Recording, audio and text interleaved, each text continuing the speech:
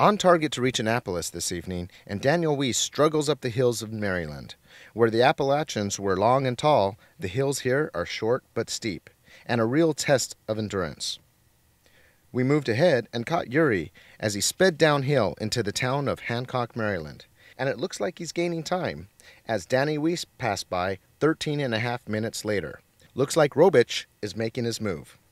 But today, Jure is going to have to push hard to make up for the 1 hour in penalties he has acquired. But at this pace, it's totally possible.